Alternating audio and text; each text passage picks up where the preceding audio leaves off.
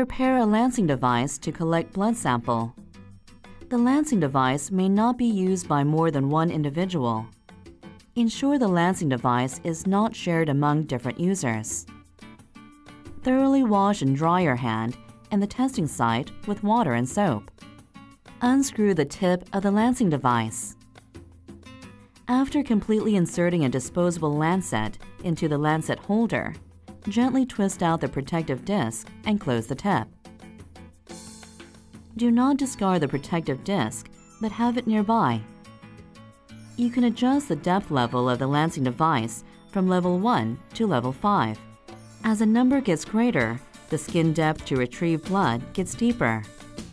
To cock the lancing device, hold the device with one hand and pull the sliding barrel until you feel it click. Gently insert a test strip with the CareSens N logo facing up until the meter beeps. After displaying current temperature, the meter will display the blood insertion symbol.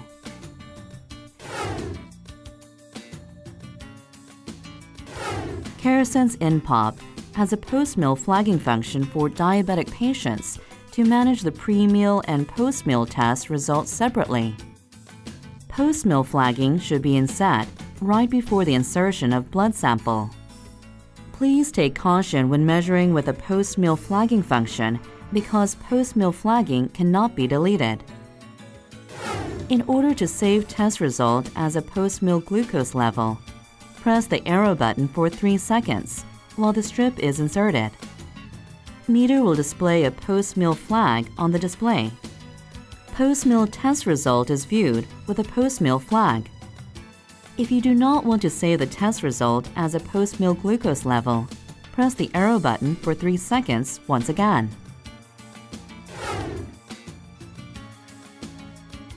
When the meter is ready, collect a blood sample with a prepared lancing device by pressing the release button.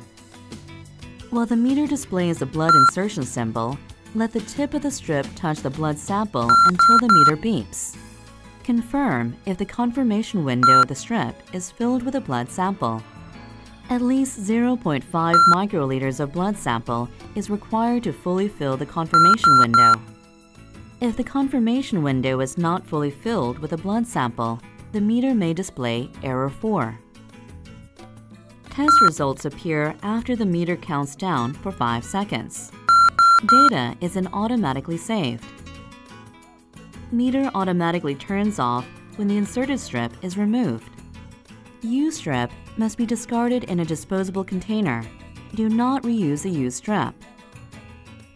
The meter will automatically turn off when blood sample is not inserted for 2 minutes after the blood insertion symbol has appeared. When the meter is turned off, remove the test strip and reinsert it to test. After completing the test, unscrew the tip to open the lancing device and place the protected disc on the lancet. You can remove the lancet from the lancing device by pulling the sliding barrel and pushing the lancet ejector button forward simultaneously. Discard the used lancet into a disposable container. The lancet is for single use only. Never share or reuse a lancet. Put the tip back on the lancing device after removing the used lancet. Keep the lancing device always clean.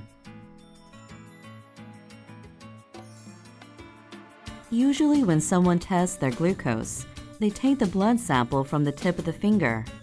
Since there are many nerve endings distributed there, it is quite painful if it is repetitively measured.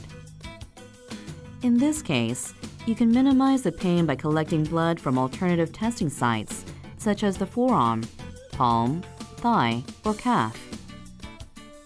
In the following cases, collecting blood from the fingertip is necessary since blood collected from alternative sites may vary.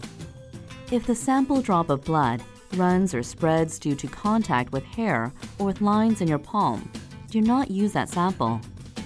Try puncturing again in a smoother area.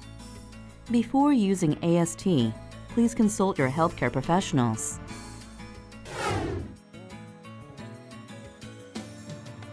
Test results stored in CareSens N POP meter can be transferred from the meter to a computer using PC Care software and cable.